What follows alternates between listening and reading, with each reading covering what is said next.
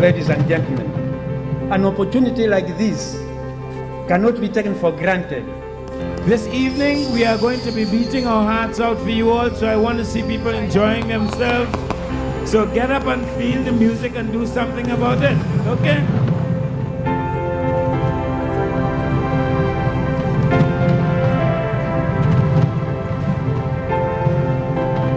This event is a right of cultural democracy.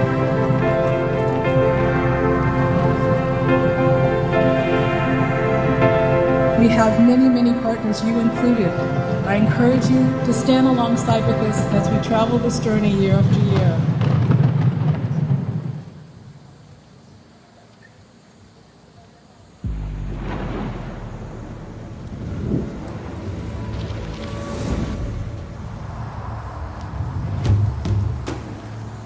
A technology exists all around us that breathes and breathes life, that makes food and rain, that protects us from floods and new disease.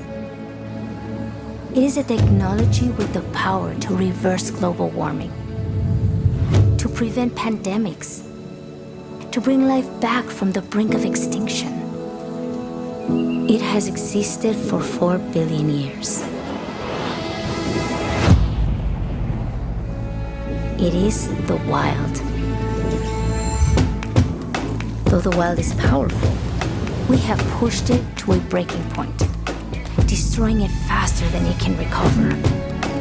We don't need to reinvent the planet. We just need to rewild it. Protect what's still wild and restore the rest. This is just the beginning. Join the movement.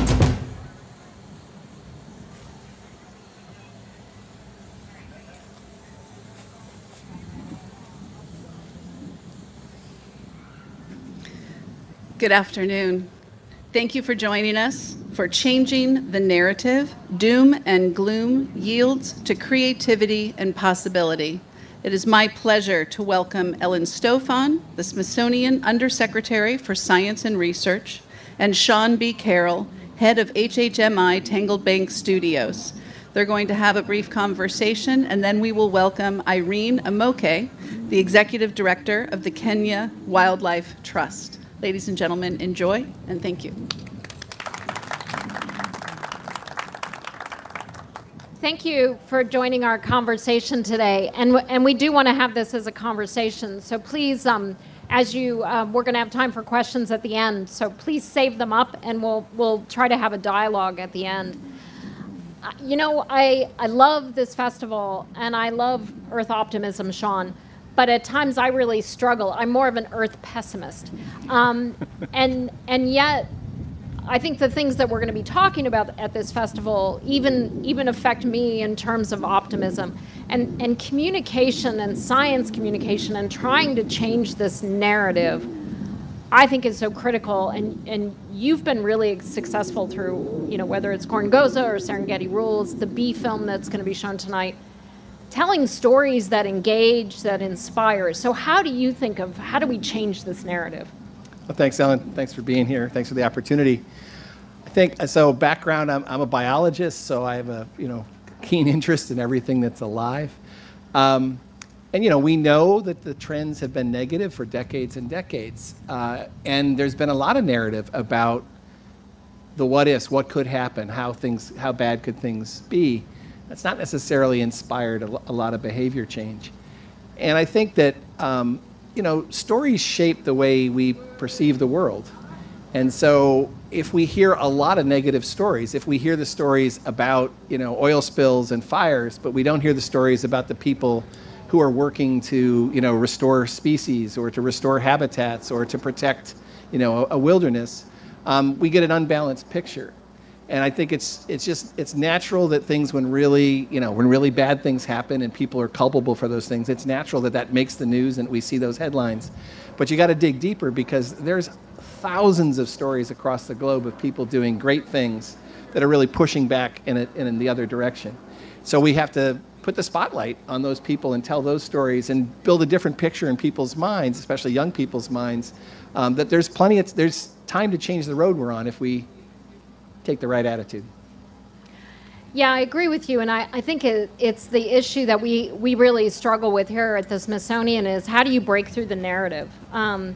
And one of my favorite science communicators is a woman named Katherine Hayhoe. Some of you may have heard of her. She's a climate communicator, and she really talks about how do you meet people where they are, not where you want them to be, and how do you start with talking about values?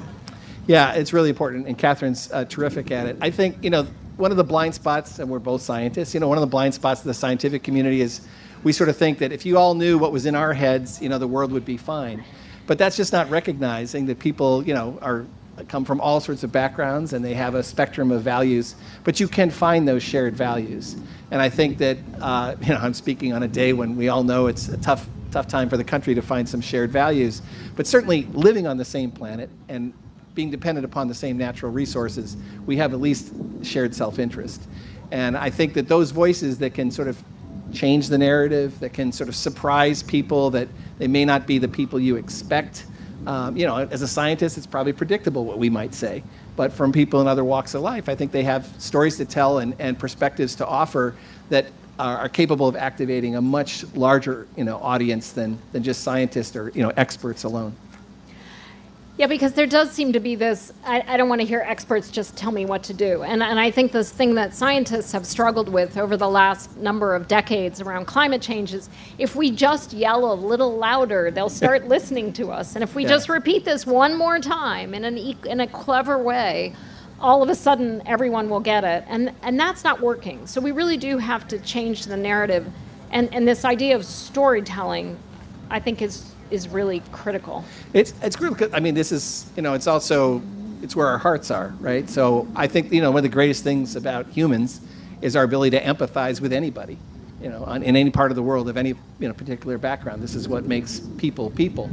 And I think if you tap into that empathy, you have a real chance of, changing hearts and changing minds. And, speaking of communication, I can also just sort of underscore that, climate change actually dominates a lot of the narrative. But you can parse that from the biodiversity challenges. I can hear that, if you're hearing the same fellow I'm hearing in my left ear. But, yes. Anyway, somebody's a little louder than I am. I can outdo you, buddy, if you really want me to. But the point I want to make is about biodiversity. So biodiversity loss really has a separable set of causes.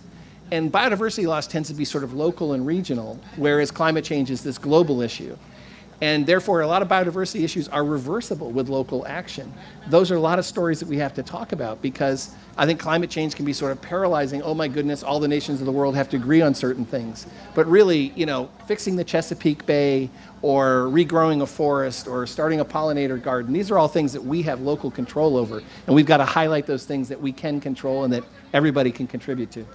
Yeah, and I think I was just out in Montana a couple weeks ago where the Smithsonian is working on a project with the American Prairie Organization where we're actually trying to restore and reintroduce species out into the prairie where we've tagged bison so that we're following how they're moving around the land. We've reintroduced swift fox and black-footed ferrets.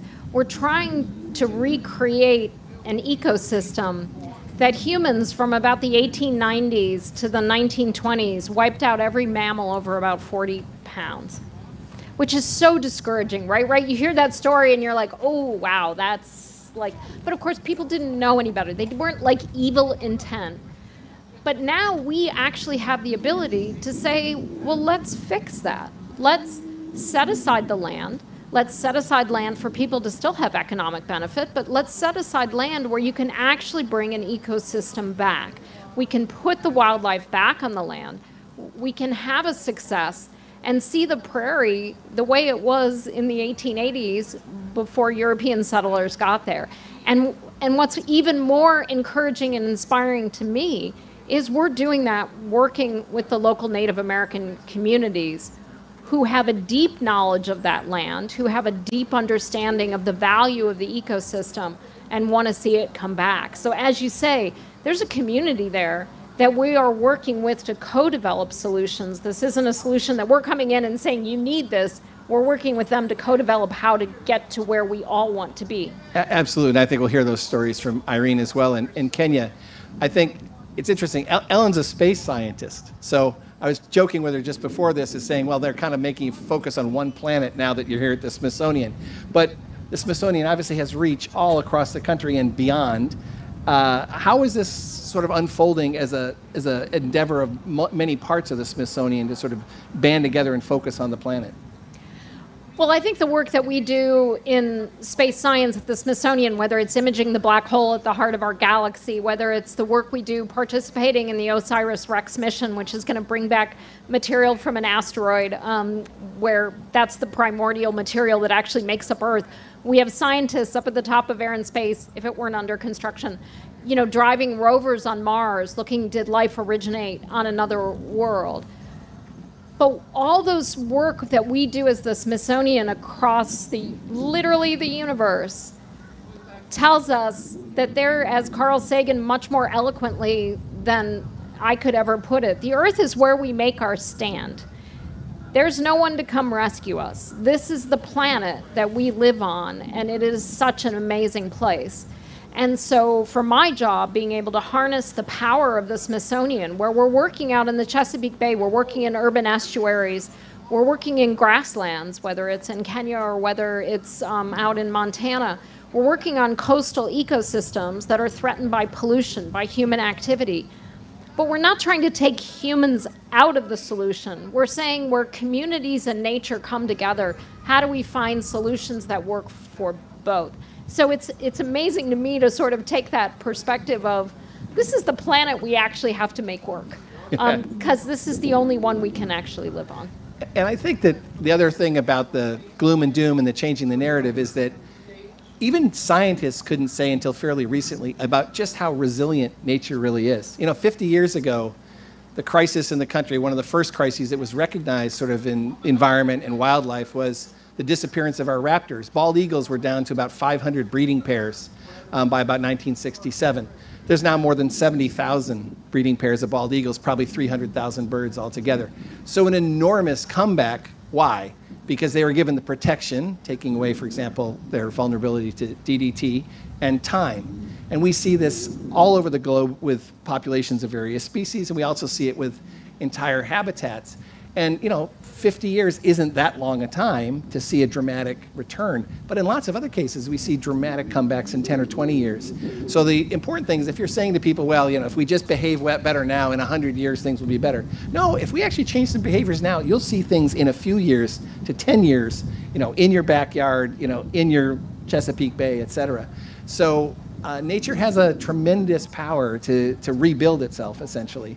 And if we can tap into that power, and I think a lot of communities are seeing the benefit of tapping into that power. You know, when I just watched that, I'm a crier, you know, so I guess that's probably going against my claiming I'm a pessimist. But that rewild.org, that little piece right there, I started to tear up. You know, it's so beautiful, and you just see it's so inspiring, and you're like, yes, we can do this. How do you know, you're involved with film. I find film to be one of the most powerful media for really reaching and doing that storytelling piece. And how, I'm curious, is that why you've gone so deep into film? Yeah, it is absolutely. So, you know, it's pretty humbling as a scientist. You hope somebody might read your papers. Then I've written a number of books. You sort of hope a little smaller number might read your books, let alone pay for them. And then you realize that the audience for film is 100 to 1,000-fold what it may be for print communication. And film travels very well around the world. And really, what are we all coveting almost all the time is a good story, right? If you bump into somebody, you know, what are you watching? What are you seeing that's new? Where can I find a good story? And so we crave that, and at the same time, we crave that experience. We actually want to feel those emotions, that joy, tears, whatever it might be. And film is so powerful because it engages all of our senses. You know, that soundtrack is happening maybe without us even knowing it, the beautiful imagery, and of course our empathy for the characters, whether they're human or may even be wildlife. So film, we know, is powerful. Scientists have studied this. We know that film is really powerful for people, and to capture that power is a really collaborative enterprise. So that we put together a studio where we thought we wanted to make scientists an integral part of it, And we really wanted to collaborate at a deep level with the best storytellers, the best craftspeople in the world, to bring these stories to life. And when it comes together, when it really happens, I think we have some special things to share. And as I say, that global audiences can tap into, and give them a way of seeing the world in a new way, or at least seeing possibilities in a new way. What do you think are the most powerful stories that aren't being told? I think the most powerful stories are always stories of comeback. I think because you sort of have a natural sort of plot there, which is, think of any movie you like. The hero gets in trouble. Can they get themselves out of it? How do they get themselves out of it? And then, that's a common arc. Well, for nature, it's a similar sort of situation. You might have situations where there's been some damage or destruction or loss, and the question is, can you bring them back? And I think when you see it happen, through storytelling, maybe even through long-term studies and things where you have even footage that captures all that, it's so powerful to see that a place that maybe was left for dead. I'm thinking of a place in Mozambique in southeastern Africa that was pretty much given up on by the early 2000s. It used to be a jewel in Mozambique's wildernesses, and it was left for dead after destruction from a civil war, from a long, terrible civil war. And but 20 years later, it's a model that the whole world is looking at for recovery. So this is Gorongosa. This is Gorongosa in Mozambique. There's many more stories like that, but for me, it's one of the most powerful ones, because meeting people who admit that they thought that it was over, that it was irrecoverable, and that's. What made that succeed? So how, that's so inspiring, but how do we scale that? So what made that, and when you were doing the film, like what did you really figure out? Like, wow, they've got the secret sauce. Well, there's a lot of parts of the secret sauce. I think some of the key long-term secrets are still being discovered. If I were to channel one of the leading philanthropists behind that, his name's Greg Carr, but this was a partnership between private philanthropy and the government of Mozambique that restored this park. He wouldn't be talking about wildlife right now. He'd be talking about girls' education. So over a time of 20 years of being in Mozambique, he learned that, or they learned that one of the most important things was economic opportunity for the people in the Gorongosa area. And that has to do with markets for crops. It has to do with staying in school. It has to do with quality schooling being available. It has to do with, in fact, with the role of women in the family. And so you'd think, if we're going to talk about the recovery of a park, we'd only be talking about elephants and hippos and all this kind of stuff. But it turns out that, as I said, I think girls' education would be one of the most important things to change the balance of factors on the ground that would give Gorongosa a long-range chance. But I think the other part of that secret sauce was this joint commitment to recognize that there was a potential jewel here, and that if it could just be nurtured back to health, that there would be so many benefits to the country and to all the people that are around Gorongosa. And that's really happened, and it's happened in such a short period of time. And it's dramatic. I mean, when you think of places where probably 97% of all the large mammals were gone, and you come back here, and there's been an eruption where now essentially all those populations, or at least in numbers, are back, kind of different quantities of different species. But, the elephants, the hippos, the antelope, they're all there. It's a spectacular rebound in a very short period of time. And Mozambique is a big country, and it's got many more wilderness areas, and so they've learned from Gorongosa. I think Mozambique's going to be one of the conservation leaders in the world for the decades to come. And that's not the position they were in only 20 years ago. Wow, that's incredible. And that's a perfect segue to bringing Irene Amoke from the Kenya Wildlife Trust up, because her organization is really working at this same place. I'm going to let her sit down. Irene's really working at this same intersection of how do we find solutions? Again, this thing that we're really trying to think about at the Smithsonian, how do we find where humans and nature come together, and how do we find solutions that work for both? And so Irene, tell us about some of the exciting work you're doing. Thank you, Ellen. It's a pleasure to be here today. I think a short answer to your question is talk to the people. As scientists, we talk for the wildlife. And for a very long time, we've not been letting people who live with wildlife be part of the story and be part of the narrative. And so more and more we are finding to come up with solutions that are accepted and implemented, we have to work closely with the people who live with the wildlife. So at the Kenya Wildlife Trust, that's one of our main focus areas, really working with people and having people-powered solutions. Yeah, and I think one of the things for a very long time, I saw the term recently, helicopter science, where scientists would come into countries like Mozambique, like Kenya. You know, we're here from the West, and we have answers for you, and we're going to help you figure this out. Rather than really talking to the local people who lived in those communities, who already kind of know what the right thing to do is, they're just not being given a chance and a support to co-develop those solutions. And I know you all are working with the local communities to say, what do you need? How do we help you get this ecosystem back to being a functioning ecosystem? Exactly, and there's a pushback right now from a lot of local scientists and local researchers, to helicopter scientists who come in, as you say, from the West with perceived solutions to problems in Africa. And there are more African voices speaking for conservation, more community voices talking about what their desires are and how this can be done and achieved. And that's not to put aside, information and expertise from outside, but I think having equal playing field and say, we are coming to support and what can we do? And that's not just for out of the West, it's someone from Nairobi going to the Mara to offer solutions. We also need to listen to the Maasai and work really closely with them. So it's sort of, both ways. Yeah. Yeah, I think that's really, really critical. And I know with some of the work the Smithsonian has been doing in Kenya, we're really trying to say, how do we help train Kenyan scientists so that this work can continue and move forward and be supported? Yeah, and we do a lot of work with Smithsonian in the Masai Mara and hoping to expand to do more. And just at our booth here, we've got young Kenyans. There's Wilson talking about elephants and the innovative work they do.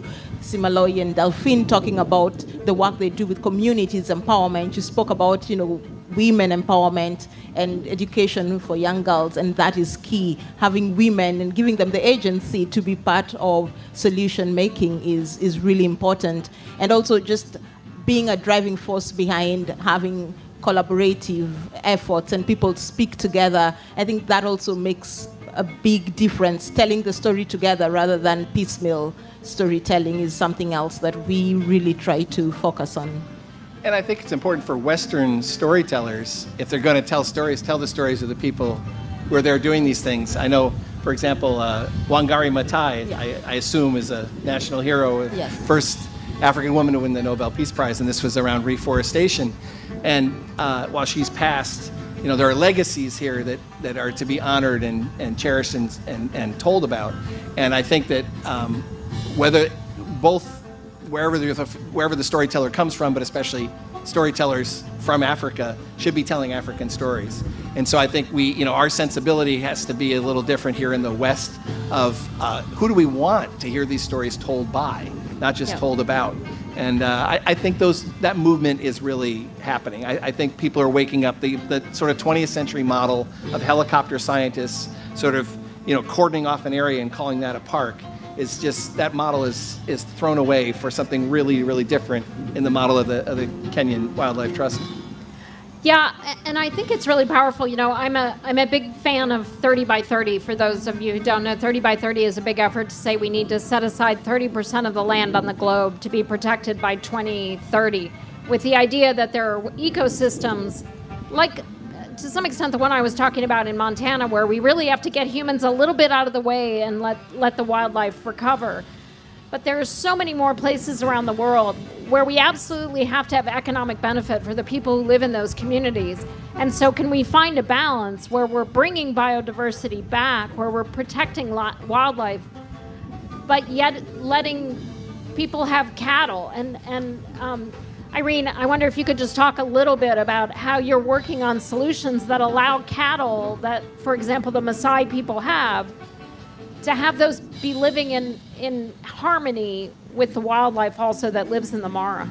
Yeah, thank you. Right now, I think the buzzword is regenerative agriculture. And so how do we take that and transfer it into a place like the Mara, where it's a grassland, everyone's talking about carbon? How do we encourage that? How do we build carbon? And, talking with the Maasai who share the landscape, this amazing landscape with wildlife, and they have livestock. So it's what's the key unit, what's the basic thing that both wildlife and livestock need, and that's grass. So working with the Maasai in ways that grass can be used to improve their own livestock economy, build household incomes, but at the same time for scientists and researchers, improve wildlife health. So working with the local communities on, good animal husbandry that involves rotational grazing and taking care of grasslands. And I think that's a really important and sort of low-hanging fruit to get people to work in wildlife conservation, address an issue that affects them, as you said, and in the Mara, the issue is livestock. So I think once we have healthy livestock, then we can start looking at healthy wildlife, and there'll be more space for both livestock and wildlife because they've coexisted for a really long time. So we don't want to reinvent the wheel. We just want to work with what's worked in the past and adapt to changes that are happening right now across the world. And I think having the Maasai and the local people offer and be part of the solutions is critical. But then again, that takes sitting down and listening and not trying to be the hero when it comes to things like that. Yeah, I think that issue of listening is absolutely so critical, and it's where I think science has failed in the past, but co-developed solutions I think can really work. And some of the fascinating projects that we're doing is we've actually been tagging wildlife like wildebeest and watching how they move around, and some of the land is fenced and some of it isn't. And the more we can create pathways where wildlife can do what they want to do, but yet again work with local people who want to, need it, and absolutely have to have cattle, how do you make that work? I think is really, and it's an ongoing huge experiment that's amazing.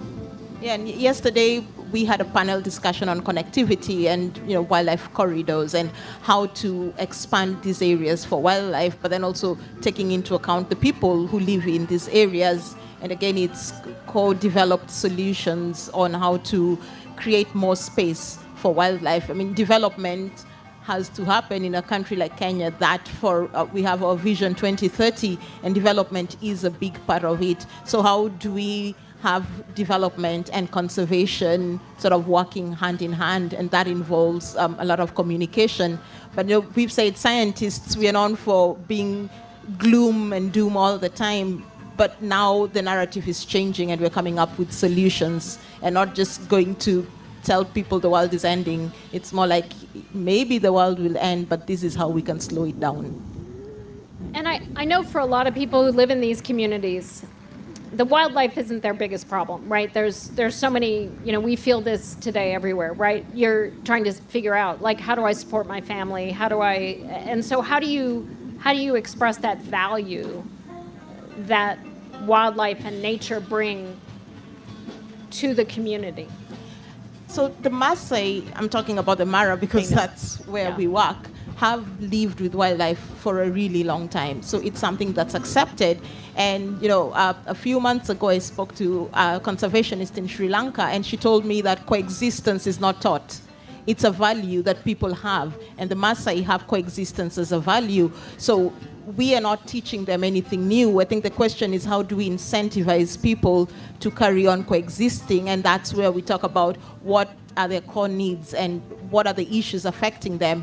With climate change, I think the people who are living in areas like the Mara feel that the most. We'll talk about climate change in cities, and yes, it's felt, but the droughts and the floods affect the people who live in such areas. So working with them to find ways of adapting and even mitigating is really important. So when it comes to coexistence, they already have that value. So what can we learn from them, and how do we incentivize them to keep on having that?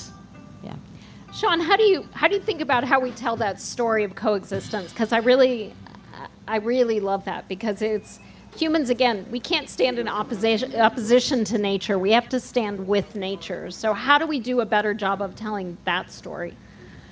Well, I certainly don't have all the answers on that, but I think that you can find that even a very small story, and there might be just one person or a family living, for example, on the Mara, and if you tell it as a documentary, you might see their authentic experiences of what they're experiencing and how they're adapting to whatever that situation may be, but you develop that empathy. So you can tell that story at a very, very intimate and small scale where we just understand that this is our fellow humans, this is what they're struggling with, and we all wonder, maybe thousands of miles away, what can we do to help? What can we do to contribute to make life better for both humans and wildlife? So the story can be that small, or it could be something more sweeping that we're used to, sort of in a giant scope. But I think that you mentioned the tears and emotion before. We do have to hit people hard. We got to touch people's hearts. And again, I think that comes down to identifying that everyone around the world has very, very common needs.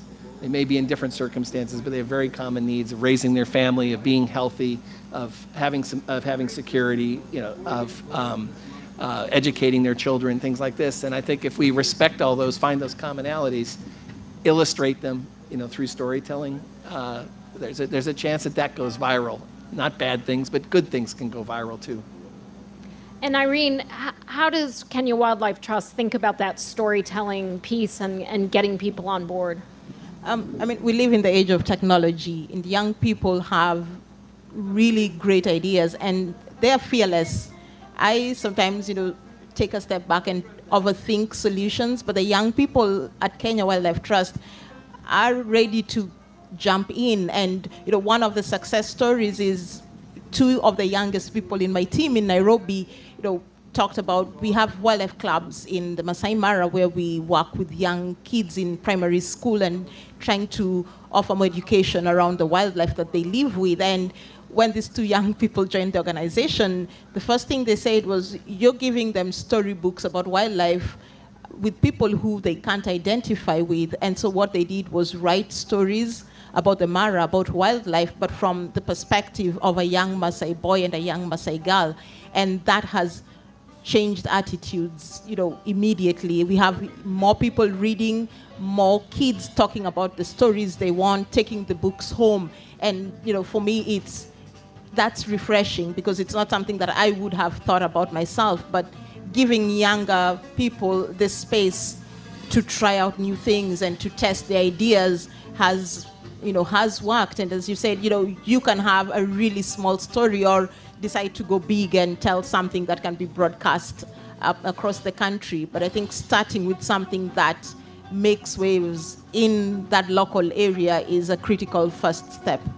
I think this is a sea change in outlook that, there's a model, and I don't want to criticize any of our heroes, but, a Cambridge-educated naturalist who flies into Africa and sort of experiences Africa as the outsider and brings us back those stories. That's been the model for decades and decades. Right. But I really think exactly that. The stories told by the people who live there can be so much more powerful. Sorry for the shameless plug, but there's a movie coming out shortly. It's just been through the festivals. We are part of a film that focused on 2 brothers in Delhi who opened an animal hospital to take care of the birds of Delhi. And it won the Sundance Festival. It just won at Cannes. And so the world is embracing this story. And to my shock, you think it's a tiny, tiny little story. But in many ways, that story encapsulates the hopes that we all have, no matter where we are. And I think that's what the opportunity you have. Take real people, their real stories, and all of us can tap into that hope and that optimism. That's amazing. Yeah, what's the name of the film? Oh, All That Breathes. All That Breathes. In theaters this fall, on HBO in early 2023. We're a philanthropy. I didn't make any money by making that statement, okay? This whole issue of optimism and no doom and gloom, how do you balance people to move to action? Because we're all part of organizations that are acting. So to some extent, we're all preaching to the choir here. So I'm really thinking about how do we reach out to people who are walking by us on the mall and not coming and listening to what wonderful things we have to say. You know, how do we reach beyond? I'm worried a lot of the times in this concern group that we talk to each other and don't get beyond that. So I'm curious, Irene. I think technology is one way of doing it. Citizen science has been around for a long time, but how do we get more innovative with it? Because it's sort of, I think the early days, it was if you see bees, you know, record it, put it on this platform. How do we come up with new, fresh ideas? And again, that's where people who are tech savvy, young people, I mean, how do we use TikTok for conservation?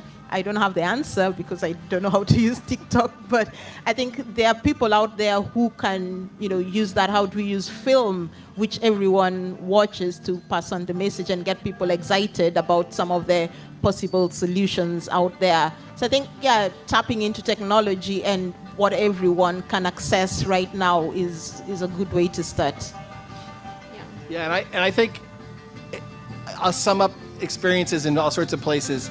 I think when the general public sees what's possible and that's accessible to them nearby, it doesn't have to be a fancy wilderness like Yellowstone or whatever, just a nice park, the ability to maybe see some creatures that they've not seen before, they'll come. I guess that's a different movie. If you build it, they'll come. If you make it possible, I think the public will then say, this is something that enriches my life. This is something good. I want to see this happen.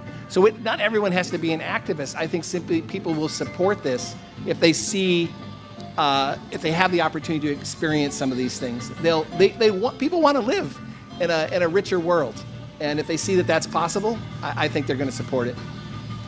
Awesome. Now we have some time to take questions, and I apologize for the lively, wonderful music that is trying to drown us out. Do we have any questions? You know, and I love that citizen, while we're waiting for hopefully someone to come up and ask us a question, I love that citizen science piece. When we were out in Montana, one of the things they talked about is we're having some of the local Native American high school kids look at camera trap photos because we're trying to track, you know, we can only, you know, GPS tag so much wildlife, so we use a lot of camera trapping. And having kids do the science of interpreting those photos, to me, brings them closer to what lives in their community and engages them in the science and the conservation work. Question? I come at this from a different silo. I've worked low-income housing all my life, nationally and locally, but the challenges in a lot of generic ways are very similar. You need something from a public acceptance, taxpayer support, or whatever, or at least buy-in to a particular approach that you're talking about, and there's resistance to it. In your case, you've got it a lot more, I think, as a disconnect. Like, people don't realize the value of government. It's kind of like, bring the government down, but, you know, don't mess with my street or my dairy price supports. Right. And so I don't know what your answers are. Our answers are, of course, colored by the fact that the poorer you get, the more minority you get in the United States. It's just the way the numbers break. And so there's a heavy racial overtone to resistance to affordable housing. At the local level sometimes, at the national level it's played in different ways, but it's always an appeal to economic self-interest and an immediate benefit to individuals that is engendered support for the type of community development and housing projects. And I hear some of that from your example of the buy-in that you get by not parachuting in. And the disciplines that I deal with in housing, they've been on top of that for 20 years in terms of not parachuting in, but going in and becoming part of the community and understanding community solutions. But you did speak about the incentives, and the bottom line is you got to provide these people with a living that replaces a living that might not be biodiversologically desired. So it is always some principle of appealing to a self-interest. And I don't know how you make that connection with global warming, because people won't see it until, you know, their pavement melts in their driveway. Yeah, I think that's something we really do worry about. And it came home to me years ago. I was talking, since I was a NASA scientist, I went to talk to my children's kindergarten class. And I had one of this little boy. I've been talking about volcanoes and how cool they are, and I work on volcanoes on Venus and Hawaii and all this stuff. And this little 6-year-old, I kid you not, raises his hand and he says, "What do volcanoes do for me?" And I thought, oh my God, there's a future hedge fund manager. Sorry, apologies to the hedge fund managers in the audience. And, you know, I was totally taken aback, and I finally was like, they make nice islands where you can go on vacation. That was the best I could come up with. But I think this idea of connecting people back to the value of nature, and when you consider the fact that nature is right now regarded as an externality, it's like an other. We don't bring in the cost of destroying nature into the cost of anything.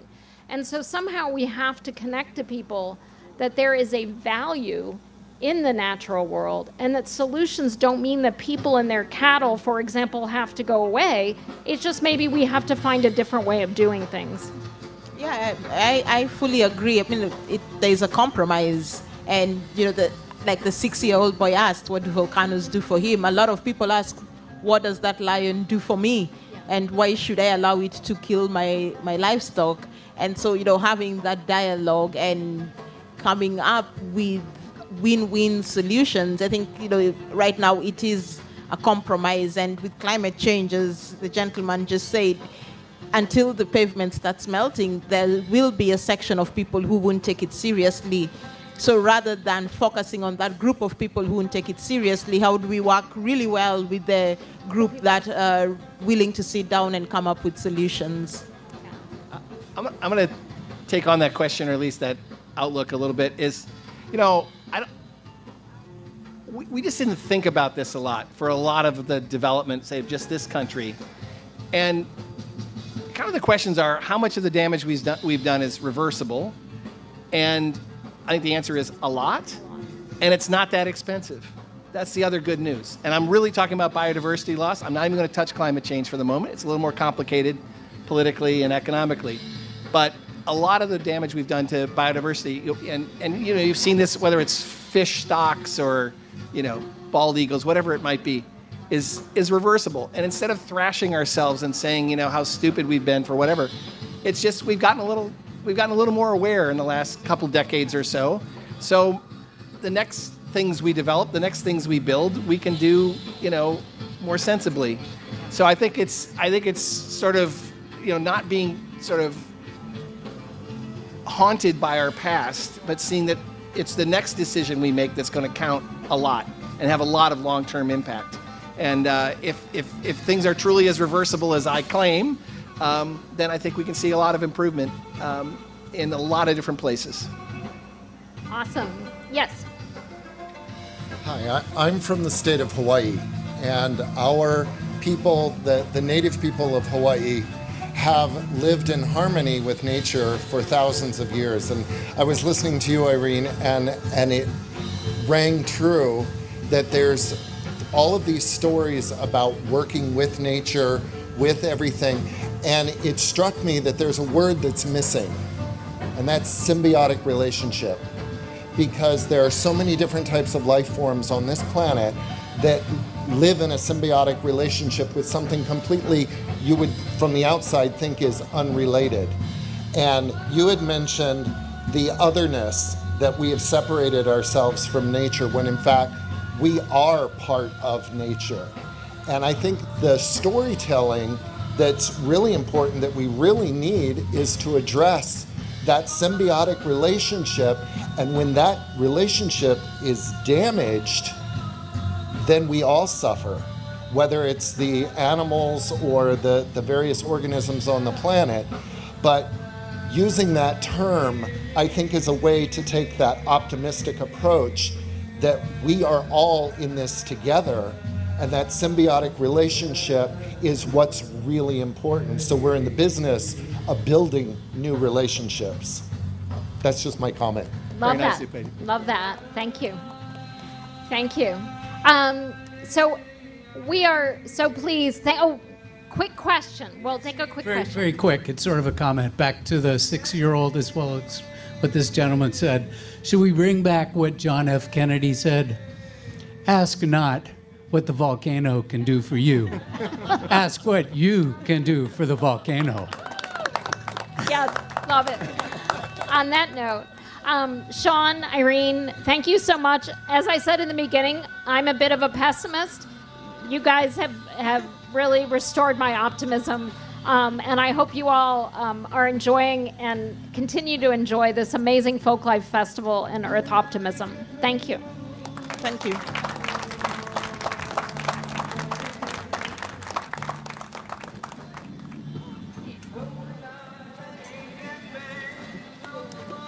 Thank you, everybody. Please join us tonight for the HHMI Tangled Bank Studios presentation of My Garden of 1,000 Bees. It'll be a fantastic debut movie right here on the lawn, all the way down at the other end on that main screen. It is, of course, free. They're going to be handing out popcorn, and it will be followed by live folklife music. So please join us then. Thank you so much.